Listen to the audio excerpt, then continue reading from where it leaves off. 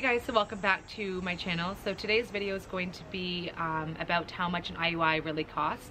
So starting with prenatal vitamins, my doctor recommended to take prenatal vitamins before we even wanted to start the IUI process.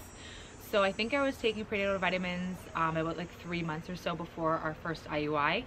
And he didn't recommend a brand, he just recommended to take prenatal vitamins. So I decided on the brand Materna because my mom used that brand when she was pregnant with myself and my sister, and I feel like it's just a really known brand.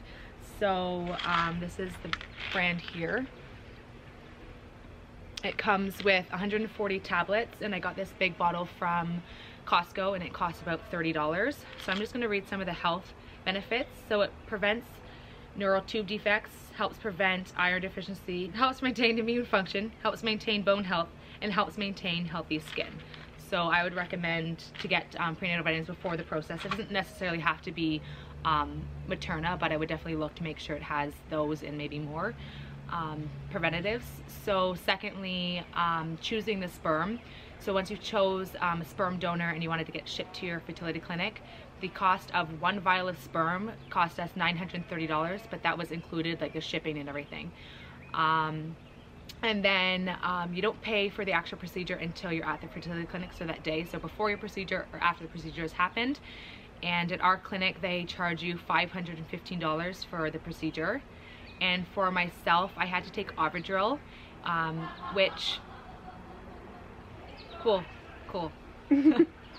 so I had to take Ovidrel, which helps to ovulate sooner rather than later. And why they would want that to happen is if your follicles get too big and mature, it's harder for the sperm to penetrate.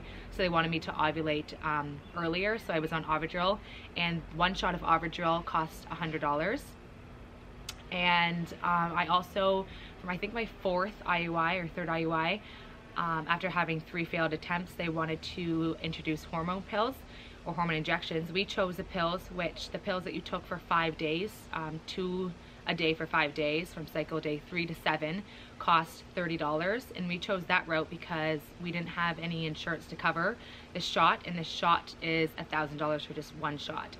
So with all of our total for like our actual experience, it cost us just for 1 IUI cycle over $1,500, and if you chose the injection over the pill, it would cost over $2,500. So that's just the overall cost, so you guys are aware that it's not just the sperm of the procedure, that there's also if you need hormone pills or an Ovidrel shot and your prenatal vitamins, all of those costs also add up. So I hope you enjoyed this video, and I will see you guys in my next one.